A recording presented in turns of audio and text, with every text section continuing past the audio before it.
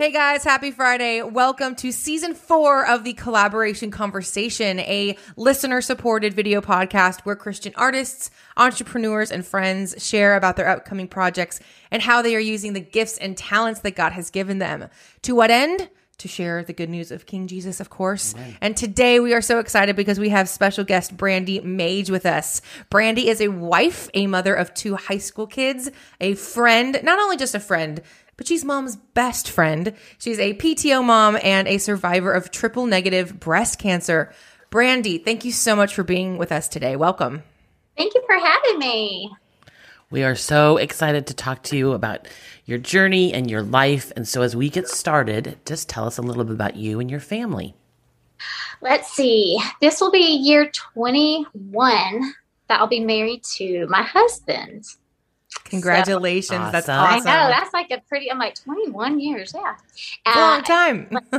Yes. And then, I have 2 teenagers. I have one that will be turning 18 on the 31st of May. Yep. And then I'll have one that's 4 days later turns 15. So I'll be cool. An adult mom and a teenager mom of a girl. Yeah.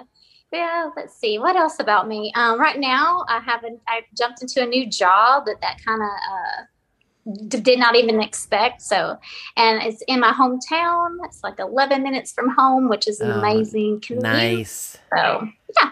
That is awesome. Okay, well, so you and I met in 2015. Yes. And you were right in the middle of your battle with cancer. Yes. Do you remember when I joined the church? I do. It was Easter Sunday that year. Yes. And you had Izzy standing in front of you because we do this long line where everybody comes and greets you and welcomes you. And I don't know if I had met you yet. I hadn't. I met you at Trey and Laura's party. That was after the Memorial Day. And, but you were having Izzy shake everybody's hand because you were like, I can't deal with all these germs. were you wearing a mask before it was fashionable? Yes, I was. Yes. Everybody wondered why. Yeah. Well, you started that trend. Yes. That's funny. Sorry, Well, and I can't remember, but you did have 2 different wigs. Were you in a long wig that day? Yes, I was in a long wig that day. Yeah. And sometimes I come on Wednesday nights in a short wig, and we were visiting the church at the time. So think about all the people what they're thinking about my husband. Wait, with the short-haired lady. Wait. Last week, yeah. This week. Yeah. You always looked gorgeous. Oh. Well, and I know that, part of this process for you in fighting cancer has been that you've really become this ambassador and kind of a spokesperson as well. But start at the beginning. How'd you find out and all of that, and tell us your journey. Yes, so that summer of 2014, taking the kids to the rec pool and, slathering on all the sunscreen and that kind of stuff, I kind of felt something in my right breast. And I was like, just kind of, this feels weird. I wonder what this is, whatever. And kind of didn't think about it. Still kind of started feeling it, having a little bit of pain issues, like come the end of September, and was like, better go and get this checked. So I did.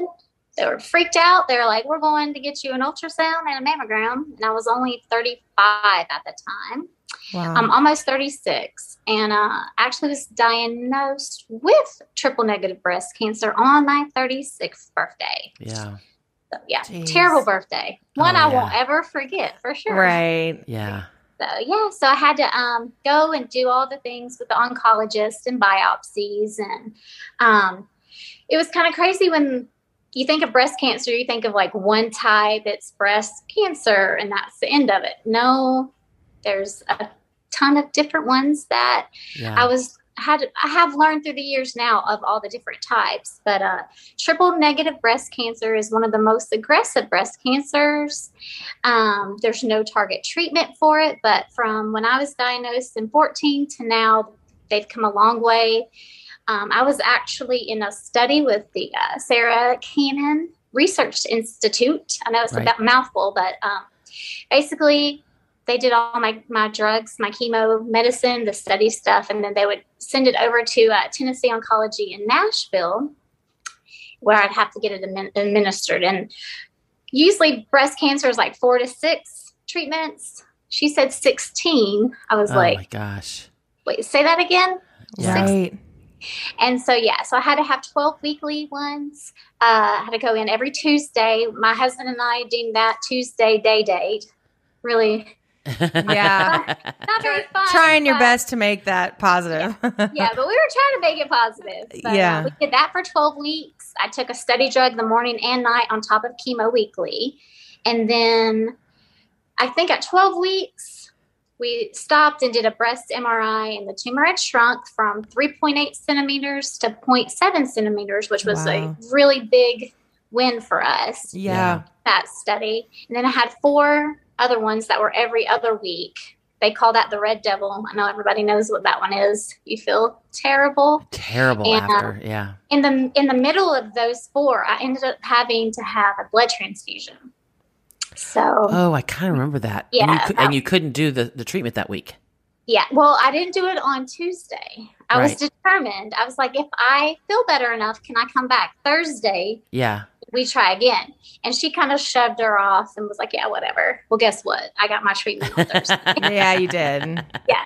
So I trekked along. But anyhow, I finished chemo in April of 15. Then I joined the church where you were talking about earlier. Yeah. Had my double mastectomy, and I had the expanders put in May 4th of 2015. I had the exchange in August of that year. And then January of 16, I had to go in and have another reconstructive surgery because they were so aggressive. And the man getting my double mastectomy, they had to fix the right side again. So, Jeez. Crazy. The last surgery I had was February of 2018. So all has been well. Since then. Good. And so you go annually. I mean, for a little while, you went more than that. Yes. I started out, you have to go every 3 months, and then you graduate to every 6-month checkups. Yeah.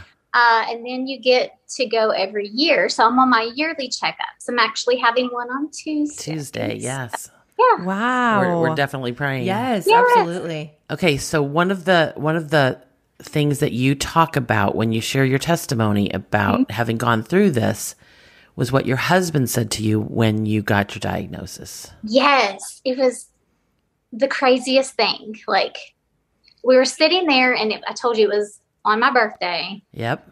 You have triple negative breast cancer.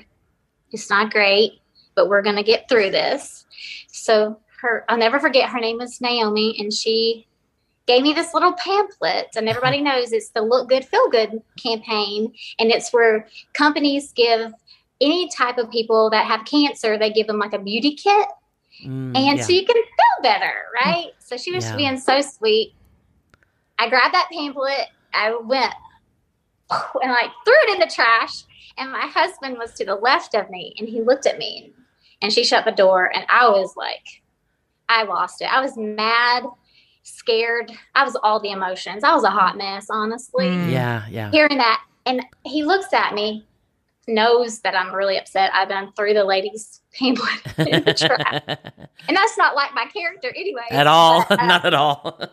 He looked at me and goes, I can't wait to see how God is going to use you. Aww. And I was like, I don't want God to use me. I was pouting. I was really upset. I didn't know how to feel, but I didn't like how I felt at that moment. Oh, yeah. And when he said that, it's so funny because it's such a sweet and thoughtful and sweet comment that he was trying to, I guess, encourage me or comfort me. And like, it's going to be okay. But how his little comment has been such the whole, I guess, the engine of my journey, because God has done amazing things through it. It's been like crazy. Yeah. Well, no, I do have one quick question. At what point did you lose your hair, or did you shave your head? I lost it. They gave you all the spiel, when you start your treatment. It was literally, I started November 18 of 2014. Okay. And by December the 9th-ish, I was already just had lumps of it pulled out. Jeez. Yeah. Well, and you already know this, and if folks are on Facebook, they can see your page. But you are absolutely the most gorgeous bald woman ever that God has ever made. You're so sweet. On our anniversary of that year in 2015, he did end up, when it was coming out, like I was trying to like hold on to my hair as long as I could. Honestly, I really was. Yeah. That was one of my biggest stressors was my hair and its beauty. Cause you know, we defined ourselves, you know, as a woman, like we have hair, and that was a huge struggle. Like I could have got rid of the boobs, taken all the things, but like, don't take that. Like I struggled with that. And, that was a very hard journey, but it happened. But he shaved my head on our December 15th of that year on our anniversary. Okay. That's the picture you were talking about that I shared on my blog that I did. Okay. And I looked like G.I. Jane on. It's true. I mean, I hear what you're saying, but you were absolutely stunning. So, and those pictures, the ones that you have for your background or whatever, are just sweet as can be. Oh, thanks. Yeah, that was for the Susan G. Komen. It was one of the campaigns that year of February. We went in February of that year and took photos of this well-known photographer in Nashville. Donated all of her time, and she wanted to capture all of us in our beauty, bald and not. And, so it was crazy. Spencer wasn't even supposed to be in some of those photos, which was funny. He was just there watching me, and the photographer just, I guess, seemed like the love or just the pride that he was feeling, like watching me do this, like modeling photos, you know. And she's like, he came up and like kissed me during one of the things while she was fixing the lighting, and she loved it. She's like, "Can we take some with him?" Aww. And so that's how we had those in my background. Yeah. Oh my gosh, and they're awesome. I mean, if you haven't seen them, go right now to Brandi's page. That's so good. Well, so there've been a few other opportunities. You were in a calendar. Yes, that was that Susan G. Komen calendar campaign, and it was like a 2-year calendar, 16 and 17. So I'm only 5'2", so I'm very short. So modeling was not in the cards for me at all. So, you know, to be I made Miss December 2017. Yeah, that's awesome. I had to go through a very big ordeal, but hey, there's proof. There's a calendar, and I'm in it. So well, and your daughter's a model, so yes. you know she's going to take after you on that one. Well, but you also have done I'm pretty sure some fundraisers for Susan G. Komen. Yes, we did some. We did it was something in the Green Hills Mall where we did like a fashion show, and Macy's that year donated all pink clothing, and we got to model that for them and just raise money for the Middle Tennessee chapter of Susan G. Komen, along as with the walks in October too. Right. Okay. And you walked the runway, right? I did. I'm telling you, 5'2". Yeah. All of these modeling opportunities. That is so funny. Did you ever think that you were like, someday I'd like to be a model? Never. One of those things where Spencer was like, I can't wait to see how God's going to use you. It was like, calendar, check. Yeah. Walking the runway. Check. No. Nice. Well, now this might be unrelated, but I've seen the video. You guys did one for your insurance company.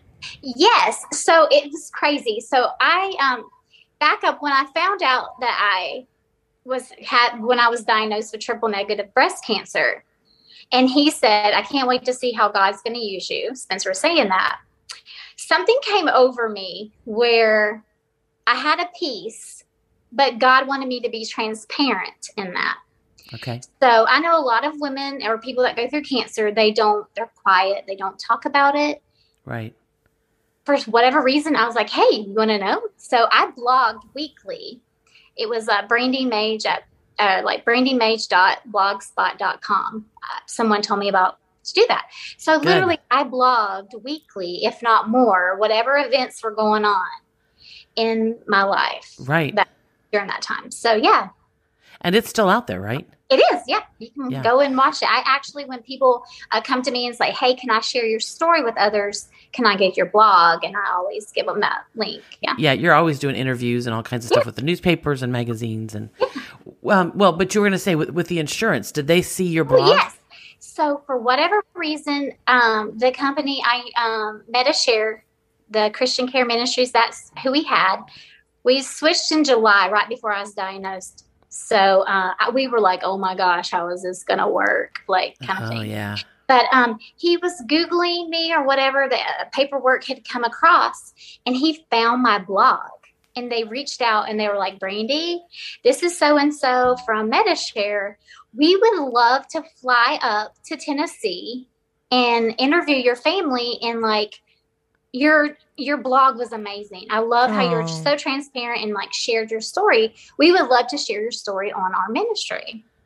And so we said, yeah. And they flew up from down south in Florida and came up and spent a whole day with us, filming us. Just about our experience with MediShare, from, going in and having to pay your co-pays till surgeries and all that kind of stuff. So, wow. Yeah. Well, and this isn't really a commercial for MediShare, but right. they treated you really well. I mean, it was a great experience for you guys, I think. Yeah. They gave us like a few months free, service for doing that interview and everything. And it's so sweet now to have it. I can go back on it and look and like see how far I've come. Yes. Yeah. So it's awesome. Do you ever do that with the blog? Yeah. Do you ever go back and reread it? I can't remember one of the last times I posted, but I was like, I probably need to post when I cut my hair off recently. So I'll probably do something like that soon. So just tell us real quick about cutting your hair off recently. Yes. So it's been about a month now, but I cut 11 inches off. And 2 ponytails because I have some thick hair. So, yeah. Well, and you do that. I mean, that's not the first time you've done that. No, right before I was going to have chemo, I cut it off and had 2 ponytails. And so I was like, when my hair gets as long as it was pre-treatment, I'm going to cut it off and donate it again. So I've donated 4 ponytails in my journey. So yeah, that is awesome. Well, so we've talked about how God has used you in your journey with being diagnosed with cancer and all the incredible things that you've gotten to do. But I know that when we go through things like this, that he also puts it on our heart to reach out to those who are going to go through it or who are currently going through it. And so I want to talk to you a little bit about your outreach to other cancer patients, starting with your Christmas stocking ministry and how you participate in that. So share with us a little bit about that. That ministry is called Stuffed with Love Project. And that's where it's cancer survivors and their families, like myself and my family. We go once a year and meet at a local hospital. It's usually in Murfreesboro, over that area, because that's like a great location for everyone. And we stuff stockings. We have stuffed, I know when we started out that year, it's like our 6th or 7th year, we stuffed like 300 stockings. And we have in the last 2 years, even through COVID, we did like 400 stockings. Wow. And what we do is we put like little things that we would need while we're in treatment, like tissues because your nose runs, or a little word search because you're bored to death getting your treatment, doing a crossword puzzle or a little devotion card, little candies to suck on, bottles of water, mittens, chapstick for the dry. So little things like that. And people donate all kinds of things. I've had some people donate little olive wood from Israel crosses. We put those in there. So we do that every year. We start out probably around October, just to remind everybody, hey, if you want to give to our Stuff with Love project, go ahead, and we all collect it. Then we all take it to that location. We all stuff. We are like probably 100 little elves all in there in an assembly line stuffing stockings. So, and how I got into that ministry was that Christmas of 2014. I was in there getting my treatment, and my friend, well, she's my friend now, but at the time her name was Jen. She came by and was like, hey, would you like a stocking? And she kind of shared her little story that she was a cancer survivor and she received a stocking and so. And so I told her, thank you so much. And I said, when I get better, I'm going to come and help you guys. So I've been doing that since 2016. Yeah. Wow. That's so cool. I think there are 3 other elves that you take with you at least one time. Maybe twice. I take my husband and my 2 kiddos, and they love to do it. Now, when we go to give out the stockings, due to COVID now, they of course, it's only me. We can only drop them off at the front by a Christmas tree and that kind of stuff. But we used to be able to go into the treatment centers. I would always choose to pick the treatment center that I received my stocking. I just wanted to get back to that oncology department and just see their faces and actually talk and mingle and give them hope. Be like, hey, I was where you were a few years ago. Right. And here's a little gift, Totally. So you were totally right. You take your husband and your kids, but I was thinking of your husband's band. Yes. Oh, yes. And so this is pre-COVID too. We got to do, I was like, hey, because he's a musician. And I was like, hey, do you think your friends, Jason and Matt would want to come and like sing to the cancer patients? Because we sing like 2 or 3 just little Christmas carols just to kind of have some Christmas cheer and just brighten everyone's, that one time someone's day that day. And so they sing and they get applause and it just makes them happy too. They get to give back. Yes. It's so amazing. That is just, it's so cool. Okay. Well, so that's not the only thing that you're up to these days. Yes. And we've just finished, well, at least in our little area, we've just finished prom season. I'm sure that there are proms going on still all over America, but it has to be winding down. Yeah, I know. You're exhausted. Talk about Becca's Closet and your work with that ministry. Yes. So Becca's Closet is a nonprofit. It's all over the United States. I just happened to work with the only one in the chapter in Tennessee. And it just happens to be in our amazing little town of Fairview, Tennessee. Right. So, yeah. So our chapter has been, I had to ask Jamie, who originally founded it with at our location. It was our 12th this year, 12 years. Oh, wow. We have house dresses in the parsonage downstairs. And we have about over 3,000 dresses that stay up year round. So whatever kind of event that someone needs something, we got you covered from long dresses, ball gowns to short dresses for homecoming. So yeah. That's awesome. And sometimes shoes? Yes. Shoes and jewelry and little handbags are now all the rage. So we've been even starting to collect that too at our ministry. How does that work? A girl just makes an appointment with you, and then how does that go from there? So if I can give a little bit of background about what Becca's Closet is, her name was Becca. That's why we're founded.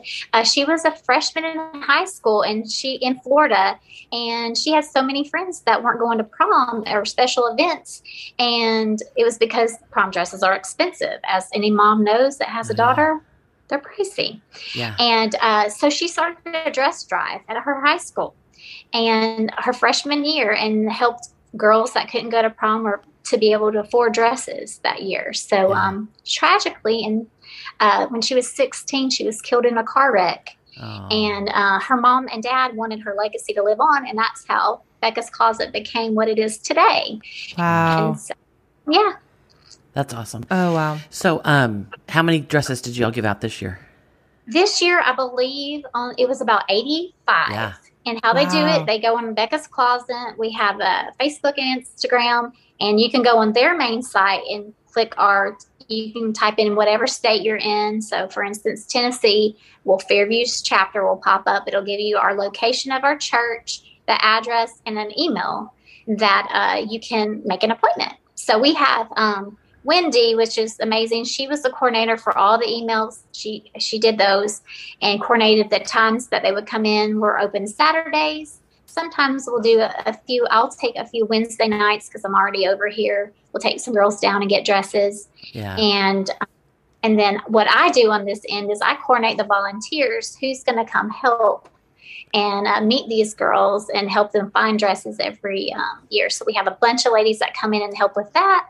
And even an amazing ministry that we have from a sweet lady in our church, Pam Stover. She actually she does seamstress work. She doesn't charge these girls anything to take up their dresses or anything. And I think this year we had 85, and I think she hemmed or did some type of alteration on at least 40 dresses this year. Oh my gosh. Yes. Bless you, Pam. Holy cow. That's amazing. Yes. She's our amazing little elf. Like that was That's great. That's awesome. We probably should be careful who we call elves because some folks are short. They might take that personally. Because I'm sure I could get away with it. Yes, you There can. you go. I'm short too. We'll let you do that. I'm only 2 inches taller. So. That's funny. Well, as you know, our ministry, Project Brickworks, is all about trying to encourage folks to tap into their God-given talents and gifts. And to what end, of course, is to share the good news of King Jesus. And so we believe that we get to collaborate with God on our brick for him as he builds his kingdom. And part of that is equipping and developing your talents and gifts and doing the good works that are set out in advance for us. And so we always love to encourage our guests and our listeners to tap into their talents and gifts.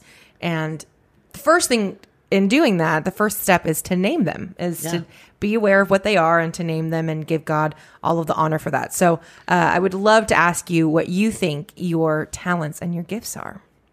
This is one that's so hard for me because I think we go through seasons that, like, I feel like our gifts are stronger in some seasons than others. Totally. Definitely right now, it's definitely serving. Like, I feel like I do serve our community and the people that, whether it be with triple negative breast cancer or this amazing Becca's Closet ministry, or just, hey, can you take somebody home, one of my kids, like, hey, they want to come to church. Can you go? I'll be their chauffeur. So I drive around. Service is definitely one.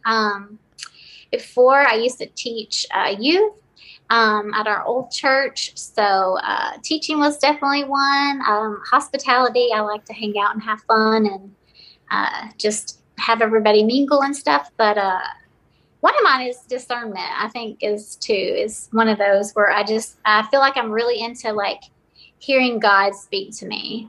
And I got to experience that one, especially going through breast cancer, just how close and intimate of a relationship that I had with him. And that's one thing that hopefully I'll never, ever have to have any type of cancer again. But in that, I wouldn't take away the relationship that I had during that time with God, because he was so audible and it was amazing. So, yeah. Wow. That's awesome. Oh my gosh, yes. And speaking of God, we're doing this new thing in season 4 where we are asking our guests if there's one thing you could share with our listener about Jesus, what would it be? Okay.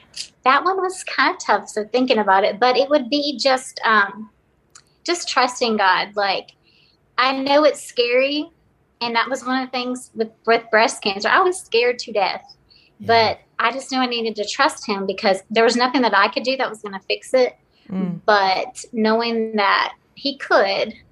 And so I just had to like let go, and that's very hard to do. As humans, we're just like, we think we can fix everything and all that. And it's totally. This one was like, you don't have this, but I do. So it was kind of like, walking on water. Like I had to like have my eyes fixed on him weekly, whatever I was facing. Like, because if you think 16 rounds of chemo, that's a long time. You start thinking, gosh, you're adding it up with your fingers. Like, that's next year I'll be finished with. I mean, it was overwhelming. So I learned just to take one day and one test at a time and just go until I finally got to the finish line. So, yeah. Yeah. It's probably, hang on a second. It's really important that we say this. You've been cancer-free for how long? Yes. So this will be getting to be year 8. They do it like, I guess, the day you're diagnosed. Right. And, okay.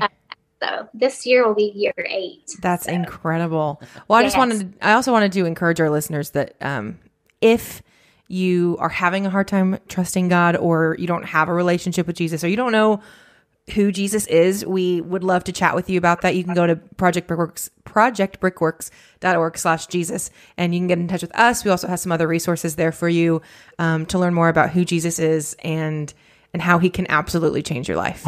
And so I just want to encourage you to do that if you're listening.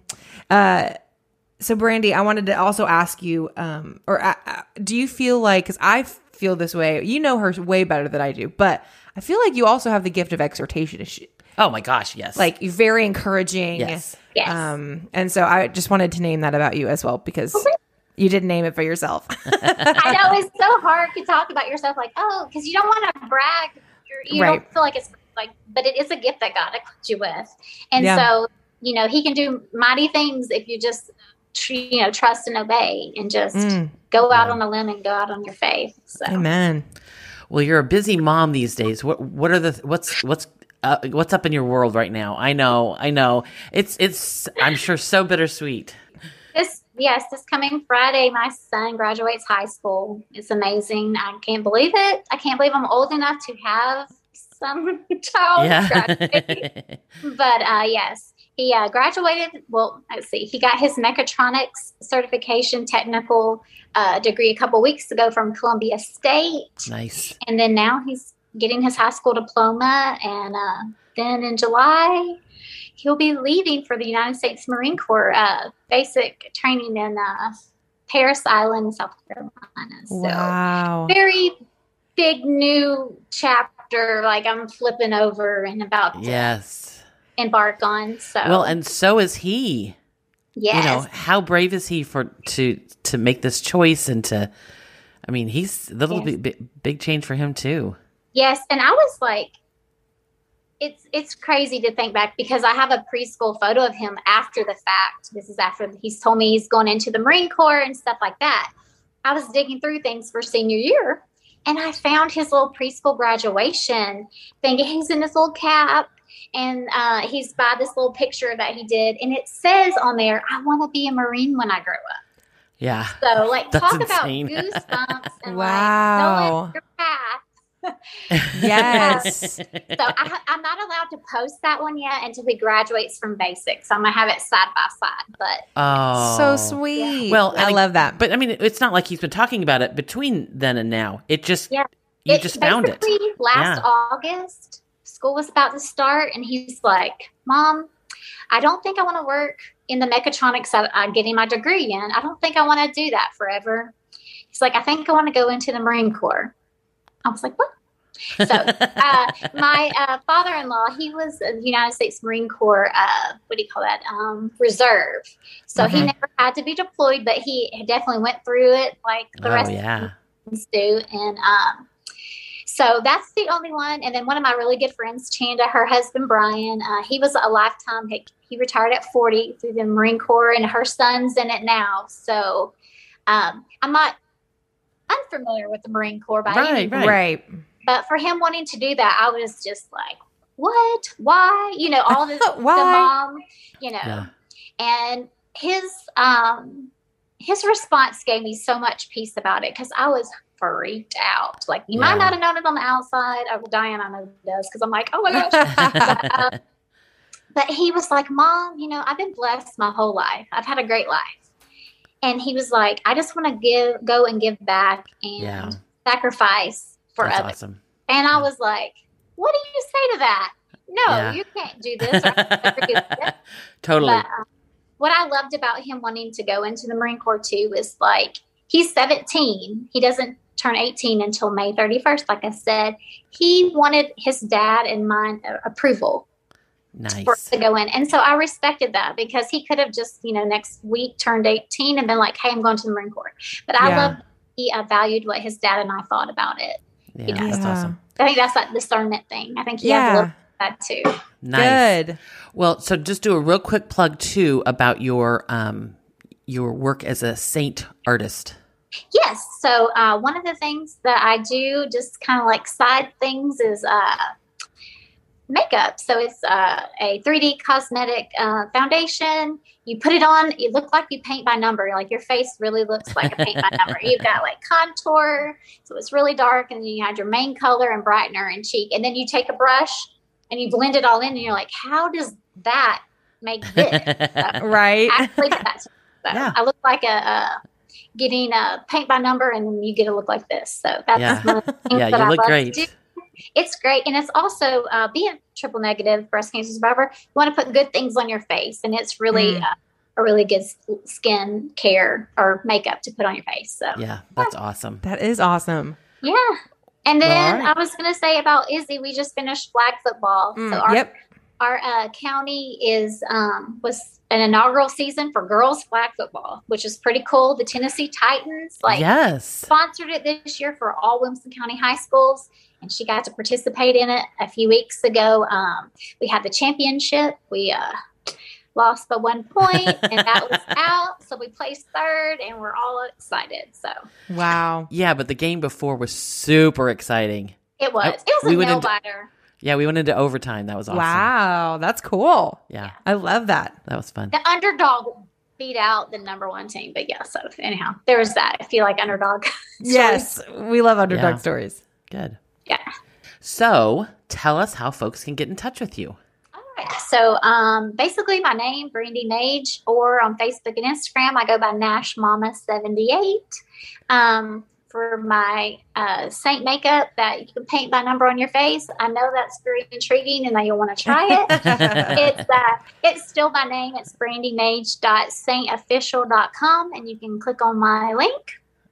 Perfect. Amazing. Yep. Brandi, thank you so much for sharing your story with us and our listeners. And it's just very encouraging, and your faith is beautiful. And I think just hearing how much you trust in God, and Spencer was right about, being excited to see how God's using you. He obviously is. And I know. It's amazing. It's incredible. He uses all things for his glory. And I think that's incredible. And you're a testament to that. So thank you so much for sharing with us today. Thank you for having me today. It was way fun talking to you today. Well, awesome. Well, thank you so much for having me. And I hope you have a wonderful season 4. You've got amazing people on your shows. And it's just something for everybody. Yeah, amazing. Thank you so much. That was super sweet. We'll talk to you later. Have a great day. Bye. Thanks, guys, for listening to our chat with Brandi. This podcast is made possible through generous listeners and friends like you, and we are so very grateful to all of our supporters. If you would like to sponsor an episode, head over to thecollaborationconversation.org and click Sponsor an Episode. For more information on Project Brickworks, visit us online at projectbrickworks.org.